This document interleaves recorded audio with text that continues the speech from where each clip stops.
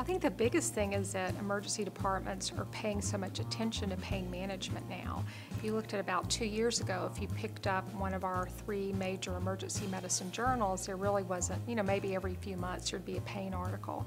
And now there's several articles in each issue.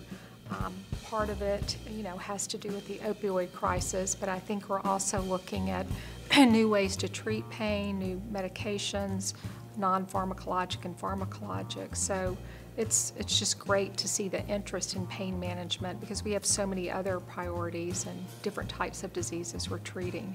So it's a very exciting time, I think, for pain management in emergency medicine. So with this new awareness, as Dr. Henry was mentioning, there's a lot more interest, there's a lot more research being done in the field, but there's still a long ways for us to go. Developing actual tools that can be used in the emergency department setting. A lot of the tools that are currently available are not really designed for our population, and so that's kind of one of the things that we're interested. But I think we're certainly looking at new ways to treat pain, new ways to assess pain. One of our biggest struggles is our patients often have minimal funding. They really can't get in to see a pain specialist or pain clinic, so we're their only resource. So what can we do differently in the ED to improve their care?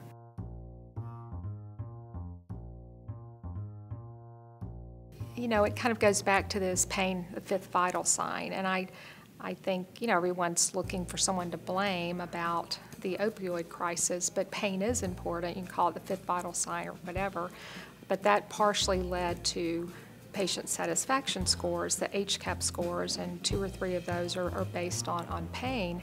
And even though they're hospital-based scores, your experience starts in the emergency department. So, there's talk about taking those pain components out of the patient satisfaction survey. I kind of have mixed feelings about that because I do think pain management is important, but maybe we did put a little bit too much emphasis. It's easy just to give an opioid and take the pain away, and what we really need to be looking at are other ways to treat pain. There's a ton of non-pharmacological methods I don't think are really being incorporated or used as much as we need to. So we don't want to throw out the baby with the bathwater. We still need to be treating pain. It's still important, but that's the way hospitals were getting reimbursed. So if you didn't have high HCAHPS scores, that adversely affected you. So I don't think the complete story is in, but it's 50 to 78% of patients that come to the emergency department are there for a pain-related complaint, and so it is important. We do have to continue to look at that. Just to add, I think the key message behind pain as a 5th vital sign, or what they were intending with that statement, was really just communication.